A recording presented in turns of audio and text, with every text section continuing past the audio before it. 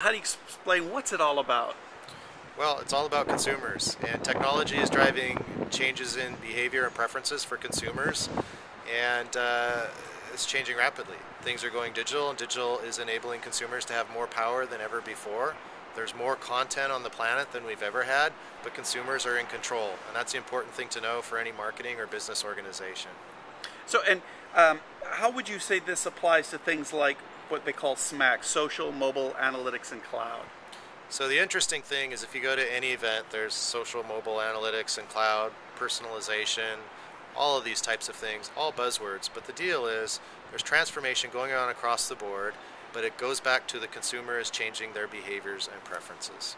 And That's it. and so, if you were going to advise a CEO at a large company who said, "Hey, I got to get into this digital game," what would be the thing you'd tell them? So first of all, understand what digital is. There's a lot of rules, a lot of buzzwords as we talked about, a lot of technologies. So go out there and get a general understanding of the digital landscape.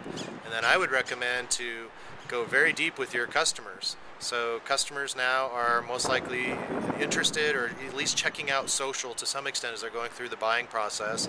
They're doing a lot of things online.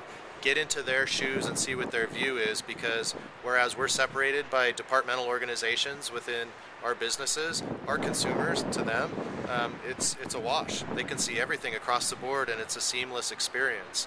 So understand what they're doing, how they're receiving their information, how they're walking through their buyer's journey.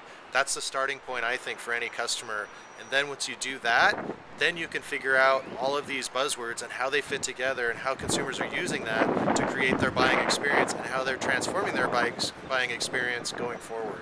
Customer centricity, I like it. Now, just to conclude with, does this also apply to B2B? How is that?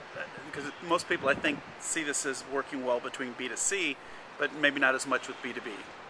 Yeah, so in my former employer, which is a B2B company, as is Bazaar Voice, always got that question, and I would always say, hey, when a CIO goes and is researching something, do they ever use Google? The answer is yes, which it probably is. Then Google's algorithm is based on connectivity, social mobility, etc., that cuts across the internet. The deal about B2B is it's very similar to B2C, other than the buying cycles are longer and more complex. But the thing that a lot of B2B marketers forget about is B2B is actually still made up of humans. So there's the logic you have to fit in and the business case, but at the end of the day, everybody buying your goods and services, they have an emotional connection, which is about usually their success, the success of their company, and that's what you have to build in, and that's very similar to B2C. Awesome. Scott Anderson, thank you so much.